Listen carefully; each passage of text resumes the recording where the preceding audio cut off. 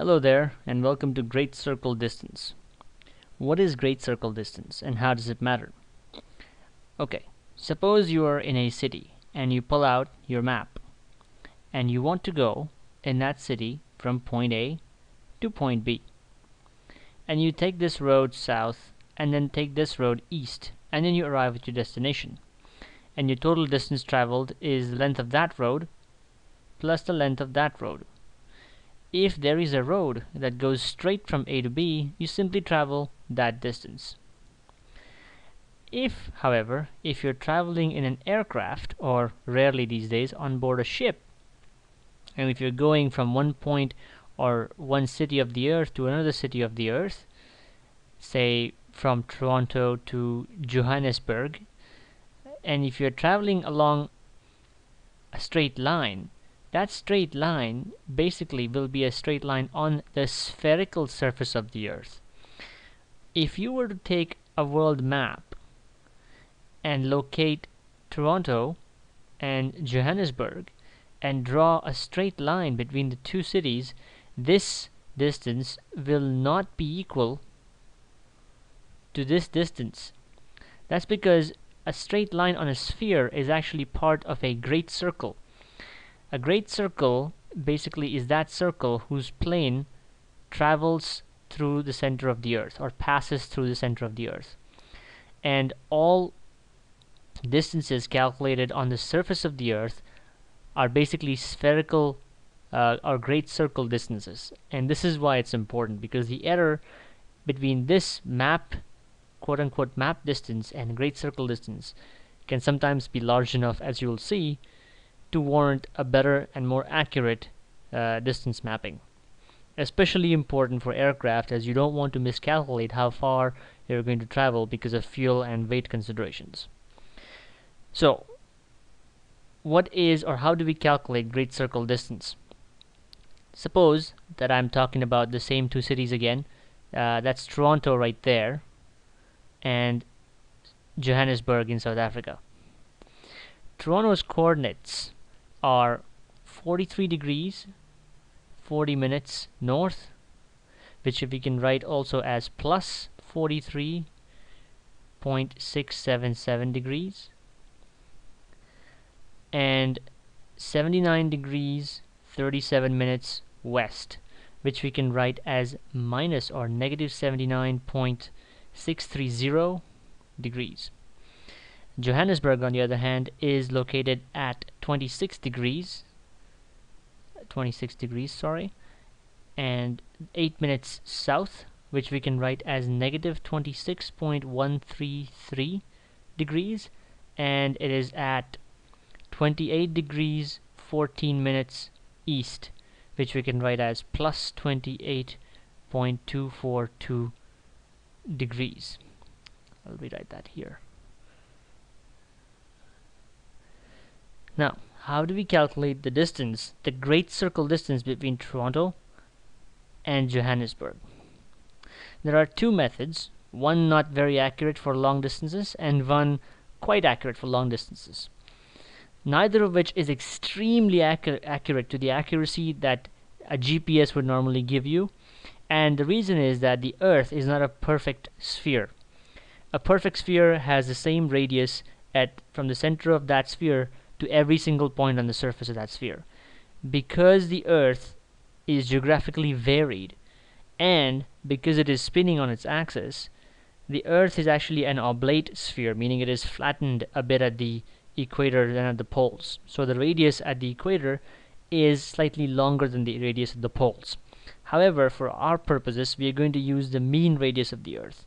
So for the radius of the Earth, we are going to use the value of 6,371 kilometers. And that's how we will go forward. So the first method is called the northing and easting method. Northing and easting method. What we do is we simply calculate. So I'm actually going to superimpose or draw on this a sphere representing the Earth, and here's the prime meridian, and here's the equator, and here's the center of the Earth, and there's Toronto, and there's Johannesburg. What we can do is I'm actually going to draw a line from the center of the earth to both Toronto and Johannesburg. Now I know that Toronto is so far north from Johannesburg. The difference between the latitudes of Toronto and Johannesburg is those many degrees when subtended at the center of the earth. And I also know that Johannesburg is so much further east than Toronto is, from Toronto. So the longitude difference, it would be that angle subtended at the center. And the northing and easting method relies on the fact that once we calculate this angle and this angle, we can simply use the Pythagorean theorem, because we will have calculated this, the north south distance, and the north and the east west distance, and then this, the great circle distance, will be using the Pythagorean theorem. And as you can see, you will see, this is not going to be very accurate, because you cannot flatten a sphere on a map without some distortion. But let's continue anyway with the northing and easting method. So here we have the DNS, or the difference. First of all, actually, the difference between the north-south latitudes is 69.81 degrees, and the difference between the east and west longitudes is 107.872 degrees. So the north-south distance is going to be 2 pi times the radius of the earth times the delta north-south, all divided by 360 degrees. And if you go through the calculation, you will get DNS as 7762.517 kilometers. And it's the same calculation for east-west, except for instead of delta NS, you would input delta east-west, and if you were to do that calculation, you would get the DEW, or the delta east-west, would be 11,994.819 kilometers. And now again, if we consider the Pythagorean triangle, we have DNS as this distance and DEW as this distance, and we will calculate this using the Pythagorean theorem, this distance D, and this is going to be equal to the under root of DNS squared plus DEW squared. And if you go through that calculation, the distance will come out to 14,287.489 kilometers. Now the real great circle distance between Toronto and Johannesburg is actually 13,363 kilometers. So here we have a delta in percentage. We are off by about 6.91, almost 7%, which is a large value. As you can see, we are off by more than 1,000 kilometers, almost 1,100 kilometers or so. This is why the northing and easting method, while fairly accurate for small distances over thousands of kilometers, the difference can really grow large. Another method, which is more accurate than the northing and easting method, is the central subtended angle method. Let me write that down. Number 2, the second method, is the central subtended angle method. And this is what it is.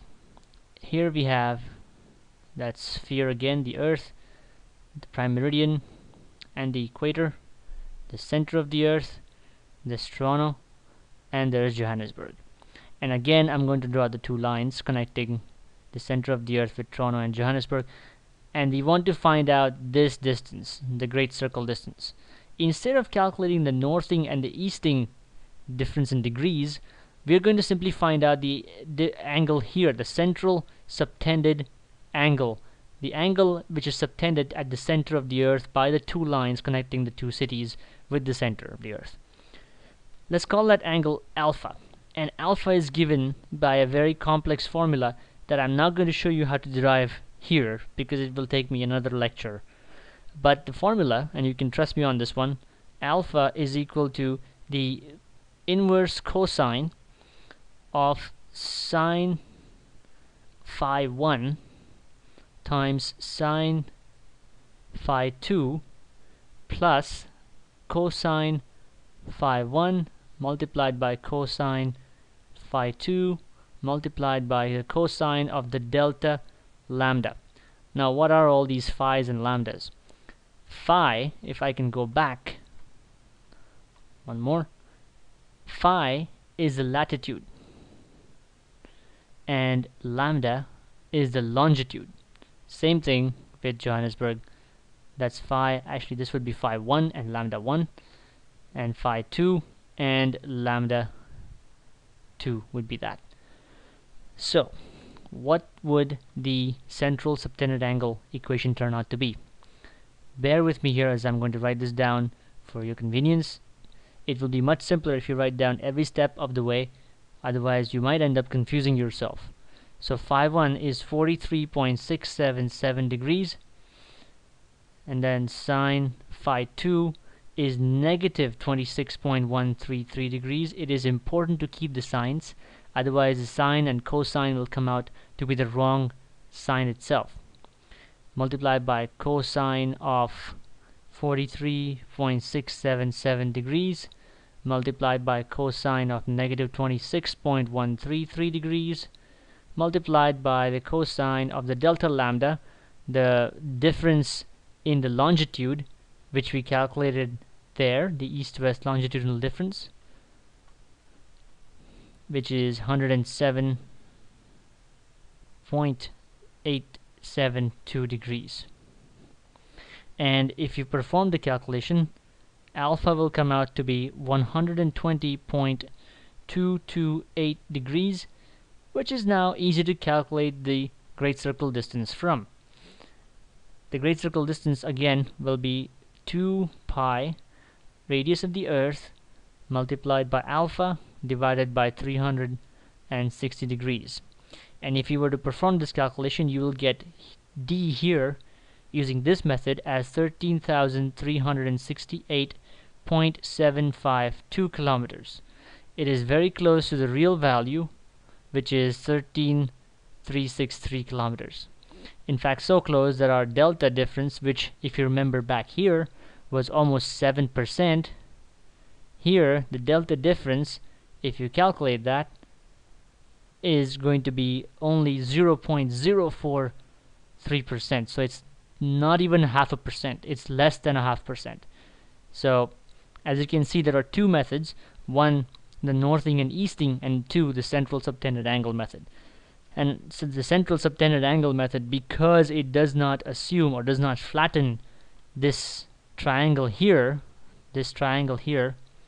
it simply calculates that central angle right there. It is a much more accurate method of calculating great circle distances. In short, this is how you calculate great circle distances. I hope you enjoyed watching this video. There'll be more coming up. Thank you.